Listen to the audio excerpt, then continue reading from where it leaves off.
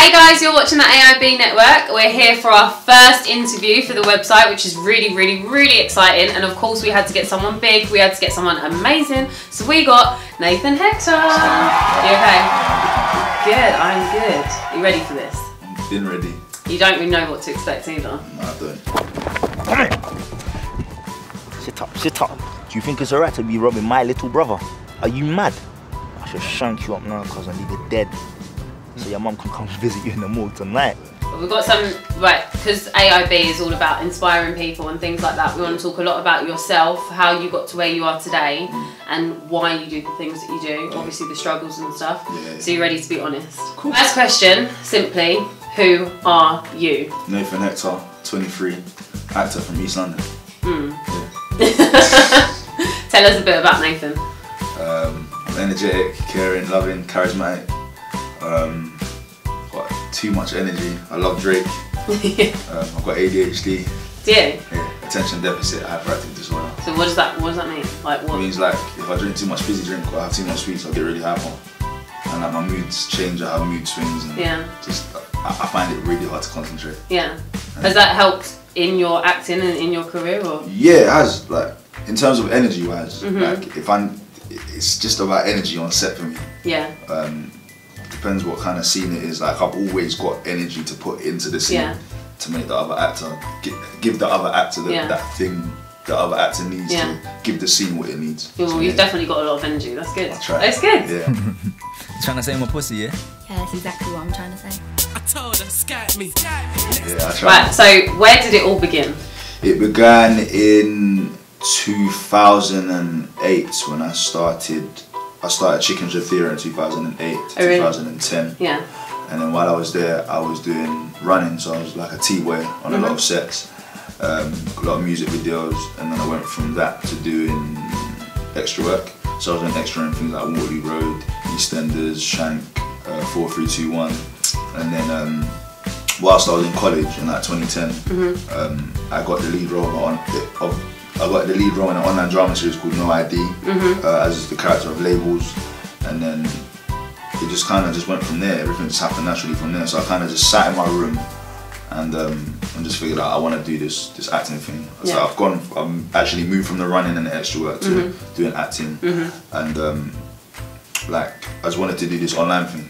So I just ventured out and just started from there. Yeah. That is good. Do you think right now you are successful? Are you mad? I think I'm having success, but I wouldn't say successful. What is successful to you? Successful to me is like buying a house of acting and having fans all around the world, and just creating pieces of work that is just rare, you know.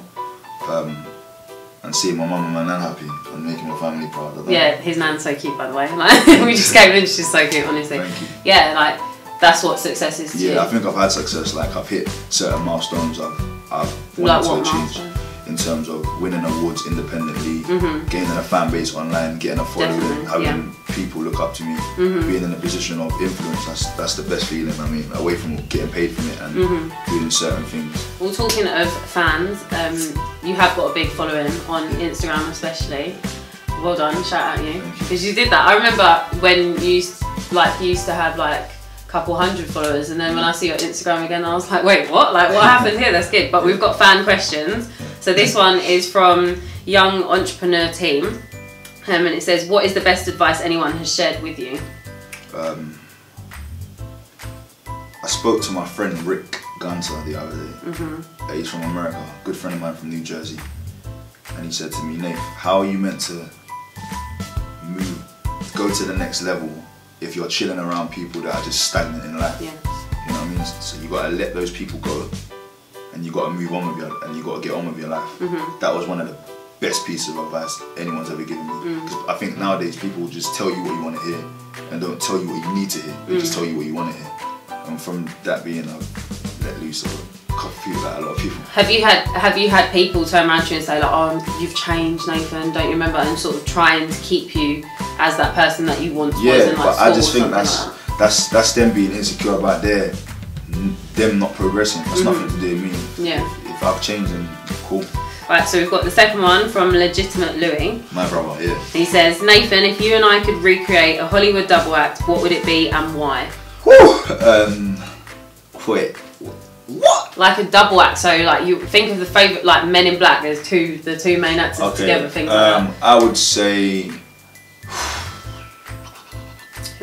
Wait, what's the characters' names in Goodfellas? I'm going mad. The two main guys in Goodfellas. Yeah. I'd create them with Lewis. Okay. 110%. Why? Because they're so G'd up. Jimmy Conway and Henry Hill, yeah. Jimmy Conway and Henry Hill. I'll be the black Jimmy Conway. He's notoriously known for robbing people. What I told you? I told you don't mess with my family, And that's what you do? No, that's not what I do. I love to play a character. That character? Yeah, why? Because it's so different from yourself? Yeah, I don't rob people. Yeah. Who does that? Yeah. Well, people.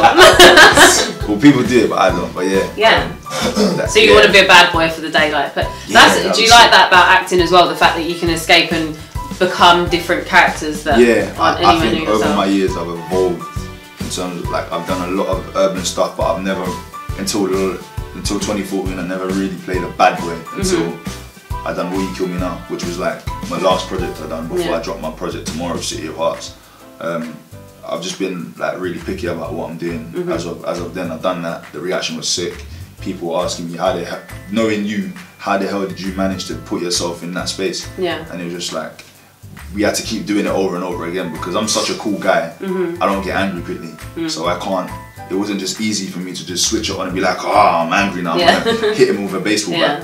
Do you know what I mean? So I had to really find that space, and the director kept slapping me to get me angry and having me run into the scene and doing it over and over again. So it just wasn't just me just doing the scene. There needed to be some type of emotional build-up. Right, we're gonna play another game, word association. So this one's quick. You can't think about it, you can't look, right? Cool. I'm just gonna throw a word out there, and you've got to say the first thing that comes into your mind. What's related to that? Right. So biggest inspiration? Drake. Why? He's not an actor. What is it? Drake and Leonardo. Right, yeah. That's Drake, because I feel that he musically I haven't connected with anyone else. Like he's like a mentor. My imaginary big brother is Drake. Yeah. 110%. Really? Biggest achievement? What is your biggest achievement so far? Transitioning from being an extra to an online actor. The main. Yeah. That's a good one. 110%. Yeah. That's hard. That's not been easy. I've ridden the wave of so much internet stuff. Like Twitter's died down, Twitter's been up, Twitter's been in the middle, but I've always like maintained my own thing. Yeah. Best supporter? One girl called Zara from Zara and Nay. Zara's from Glasgow. She's amazing. Really? And Nay is from, I think she's from North London. She's amazing, man. She said. What do they do? They're just sick supporters. Like they're just sick. Like Zara's amazing. Yeah. And Nay is sick. Like Nay. Give them a shout out. Hi Zara. Hi Nay. Hi Nay. Zara. You guys are the best. I love you. Thank you.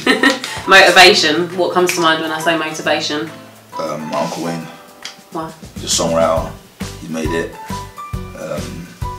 Someone that's really close to me. So if I need advice, I wouldn't say career advice because he's not in my field. But if I need life advice on how to deal with a certain situation, I'll call him. Fear. Not making it. So big, and that's not an option.